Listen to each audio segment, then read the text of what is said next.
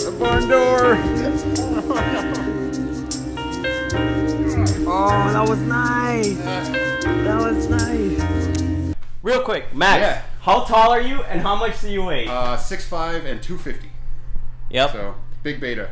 And I love his beta a lot more than mine. And we're going to compare those two. All right, guys? Let's do this. Thanks, man. What's up, you guys? This is Oswaldo from Rockentry. Today's video, we're going to be comparing beta between my friend Max and myself. As you can tell, there's a huge weight and height difference. Now, when I saw Max climbing at the gym, he's one of those climbers that I really enjoy watching him climb because he's very fluid and he's very precise with his holds, and he really thinks about each move, and you're gonna see this in the video. Let's get started.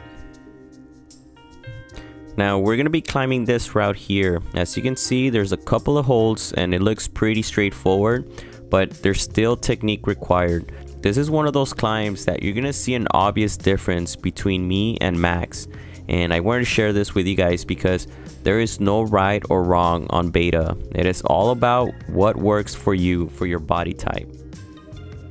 Now Max is gonna go first and then I'm gonna climb it, and then what we're gonna do is compare the two.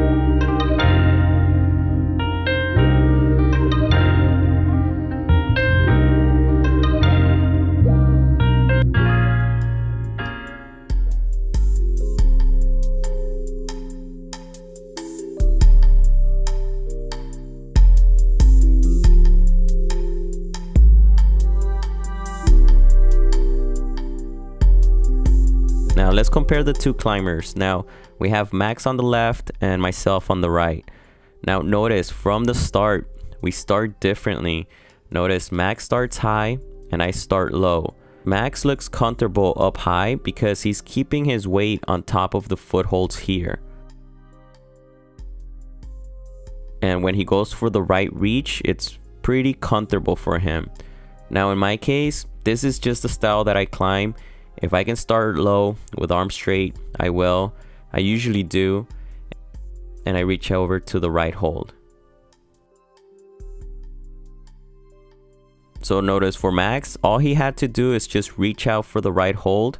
But for me, in my case, I had to shift my body over and then reach out for the right hold, which I am comfortable with, and I like doing this. Now from there, everything seems pretty straightforward, and we're using the same moves at this point. Once we get to this point, notice we're both in the same position. We both have our left foot on this foothold. Our right foot is pressing against the wall here. And notice what we're both doing that's very similar. That is putting our center of gravity above this foothold here. So what that does is releases weight from our hands. So it makes it a lot easier going for the next hold. So in this case, notice what Max does. He goes straight up to this high hold right here. Now in my case, that hold is pretty far. It's too far for me. There's no way I can reach it.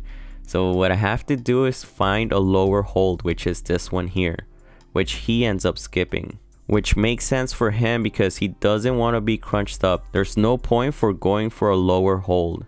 Now in this case, you can tell our body types makes a huge difference on the climb. Notice we're both fully extended, but he's higher up on the climb.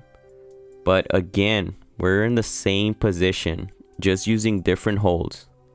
Now this is the thing, at this point I need to catch up with Max because he's already higher up on the wall. So what I have to do is do extra steps so I can get to the point where he's at. This is what I end up doing here.